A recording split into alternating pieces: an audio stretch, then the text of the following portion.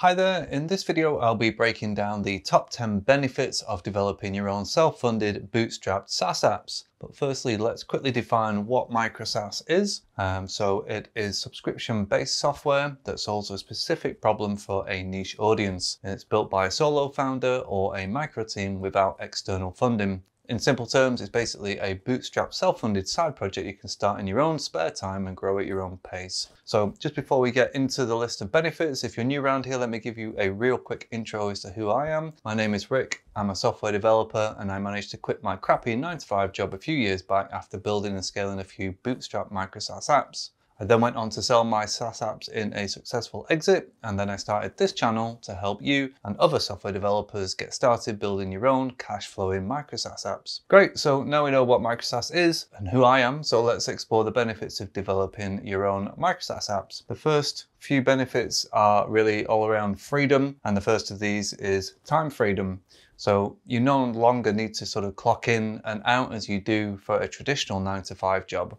If you prefer to work in the afternoons or evenings, that's up to you. Working on your micro SaaS app is asynchronous work. So this is a really refreshing lifestyle change, and it opens up all sorts of flexibilities and a freedom that you don't get when you're part of the herd adhering to the corporate 9-to-5 schedule. So let me give you a small but meaningful example for me. So I like to ride my mountain bike a few hours each week. And when I was working in my full-time job, the only chance I'd have would be at the weekend. The trails were always super busy, and if it was raining, then I'd have to get soaked, as that's the only time slot I'd have to go out and ride. And now, if the weather is good on a weekday, be it in the morning or afternoon, I can head for the hills and ride the quiet trails with a smile on my face, and it really makes such a difference. Next up, we have location freedom. So as long as you have an internet connection, you can work on your app from anywhere in the world, which opens up all sorts of nomadic possibilities for those wanting to travel and work at the same time. So I've been able to work remotely in Australia whilst I was over there for a few weeks attending my brother's wedding. I wasn't constrained at all, and in fact I was able to carry on developing my apps and even did a few YouTube and Facebook lives with affiliates whilst I was in Australia.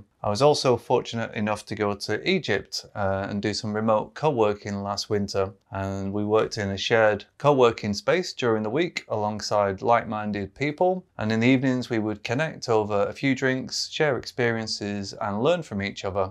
At the weekends, we explored the local sites together, and it was a great experience all round. I was able to snorkel in the Red Sea every day, and this change of scenery really helped to refresh my creativity and boost my mental clarity. Next up, we have got technical freedom. So it's your choice as to whether you want to build your app in a new programming language or platform, or whether you're just going to use one that you're familiar with to get your app to market quicker. In my case, for my Chrome extensions, I was able to choose between learning a framework new to myself, such as Vue or React, or just stick with a framework that I knew already, such as Angular. And in the end, I went with Angular just for the speed of delivery. Also worth noting on a technical level, as you're building a new app, there won't be any old creaky legacy systems riddled with technical debt to maintain and build upon. It's really likely you'll be starting with a blank canvas, which is probably a refreshing change from your day job. Okay, just before we head into the next benefit, if you're getting some value from this video, I'd really appreciate if you could consider dropping a like and maybe subscribing so you don't miss out on similar content. Alrighty, so now onto the fourth freedom that you get from micro SaaS development, financial freedom. So if you're an employee and you want to increase your income, your only real option is to work really hard in the hope that your exceptional performance is noticed by your manager and you can give yourself a sort of a decent chance of getting a decent pay rise. However, we've all had that sinking feeling in the stomach when your pay review is disappointing, to say the least. All those hours of hard work, evenings, weekends, just unrecognized really for a tiny pay increase. If you contrast that with running your own micro SaaS app with its recurring passive income business model, that puts you in charge of your own income. If you want to increase your income, then you need to work on new features, keep your customers happy, work on marketing, etc., and you'll see your income grow as a byproduct of the increased level of work that you put into it. All right, so that's freedoms, and now we're moving on to the benefit number 5, which is compounding results. So as you add more features to your micro SaaS app, you'll be building upon its existing foundations. Instead of starting from scratch each month, you'll always build on top of the work you've done in the previous months. So the more features you add, the more enticing your offer will be for your prospective users. And similarly, your customer base will also grow over time as your early adopters are joined by new customers each and every month. Sure, there'll be some churn, but hopefully in general, you will be trending in this direction. And this compounding of both the growing features of the app and the expanding customer base cannot be underestimated. So in my case, when I first launched the MVP of my Merch Wizard Chrome extension, I did so with a really bare bones app that was functional but didn't have any bells and whistles to it. However, the functionality in that first version laid the foundations for the app as it is today, and many of the original MVP features haven't needed to be updated since that launch. And in terms of subscribers, I offered a low monthly subscription for early adopters, and many of them are still paying today. So this group of early adopters formed a stable base of monthly subscription income, which I was able to build upon as the app evolved and became more and more well known within the community. Right, next is number 6, financial security. So your customers will subscribe to your product on a monthly or an annual basis. And whilst there's always going to be a certain degree of customer churn, the vast majority of your customers will continue to pay you on autopilot every single month. And it's this automatically recurring income that makes this business model so attractive. So having a baseline of subscribers paying you each and every month, whether or not you're working flat out on the app or whether you're just taking it a little easier, is very reassuring. So if you compare this to freelancing, for example, you effectively start at 0 each month with no hours billed, and if you don't put in the hours, you're not going to get paid. If you think about it as a freelancer, if you're sick, injured, or there's a family emergency, for whatever reason you can't work, then guess what? You're not going to get paid, for that time. And also back in my corporate career, something to think about is that I have been through the unfortunate experience of working at a company that suddenly went bust overnight. Everyone lost their jobs, no notice, no pay, and that was a shock to me. And I remember coming back home to my surprise family that day, all my work items in a box, and they were as shocked as I was. Really not a nice experience. So let me ask you which you think is safer, relying wholly on one company or one client to pay your salary or your fees each month, or having hundreds or thousands of customers paying you a small subscription fee each and every month. I don't know which one I'd pick, having experienced the downsides of losing a job and all your income. Next up, we have number 7, minimal startup costs. So the Micro SaaS app business model doesn't require any upfront costs, and the only thing you're putting at risk is your time. So as it's software you're creating, you don't need to buy any inventory up front, you don't need to rent big office space. All you need is your computer and an internet connection to get started. You don't even need an advertising budget to successfully launch your Micro SaaS app. My apps have been promoted purely via organic methods, and I've had no problems in getting them to a point where we can support our family of 4. And I certainly recommend that organic methods over paid ads, because you can just plow a lot of money into doing that and it can go really badly wrong. You can waste a lot of money. Next is number 8, build it once, sell it to many model. So there's only so many hours in a day, and in a 9-to-5 job or a freelance role, your income is capped and constrained by the amount of hours that you're able to work. And that's known as active income, where you're actively being paid a set amount for a corresponding amount of time that you put in.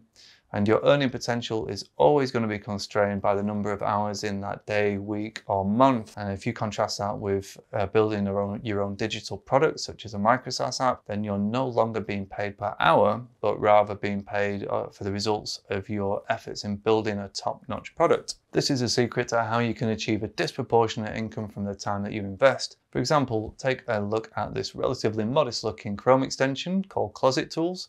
It's run by a solo developer, and it nets him a disproportionate $35,000 in monthly recurring revenue. The leveraging of your time is the true power of the Micro SaaS business model. And I go into more detail on this particular app that we're talking about in Closet Tools as a case study in my Micro SaaS Handbook. You can get hold of this on my website. You can get hold of it on Amazon if you want. It's 12 chapters, and it takes you all the way from idea to exit at a high level. So be sure to check out the links in the description below and pick up a copy yourself. Okay, next up, we have number 9, a direct connection with your users.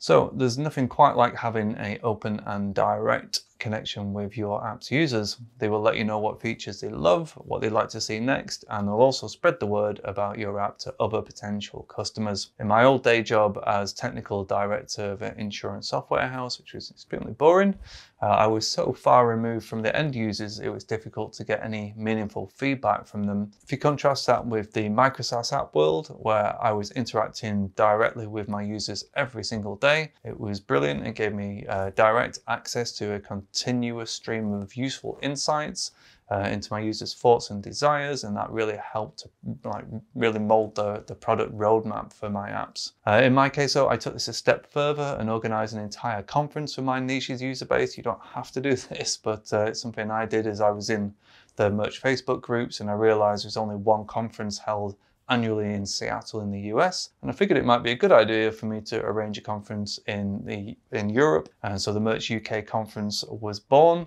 And despite the stress of organizing a conference for 80 plus people, which in the end had several attendees from the US and Europe as well as the UK, the benefits sort of really outweighed the stresses. I was able to increase my profile in the community, earn trust that my app was run by a credible, real person. I was able to create relationships with multiple Facebook group owners and network with other app owners as well.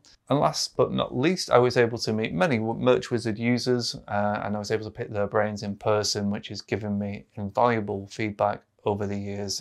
Right, next, number 10, entirely self-owned business. So as your app is likely to be bootstrapped or self-funded with no outside investors, you're in complete control basically. So worst case, you may have borrowed some money from family and friends to get the first version out the door, but as it's an entirely self-owned startup, you won't have investors breathing down your neck with ambitious and sometimes unrealistic growth targets. That means you'll never be working in a super stressful boom or bust scenario, and you can go at the pace that's right for you. So it's completely up to you whether you want to do it all on your own or form a small micro team as I did, and it's up to you how you promote the app, whether you offer seasonal discounted sales, how you work with affiliates in your niche, what percentage commission you offer, how you leverage social media, whether you're going to be on Facebook and YouTube and things like that, how you handle support, whether you're going to have a knowledge base, a ticketing system, or handle it on email. You know, these are the decisions that you'll be making as you're in charge now.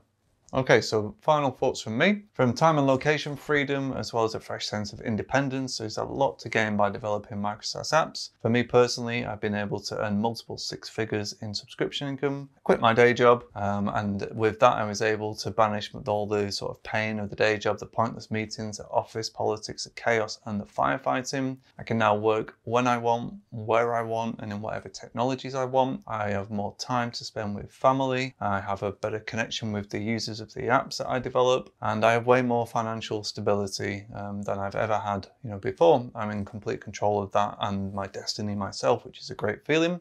And I went on to earn multiple six figures when I finally exited and sold my Micro SaaS apps. So go into that in more detail in my Micro SaaS Handbook. Again, links in the description if you want to pick up a copy of that, either on my website or on Amazon. Okay then, so to summarize, you get 4 different types of freedom: time, location, technical, financial freedom.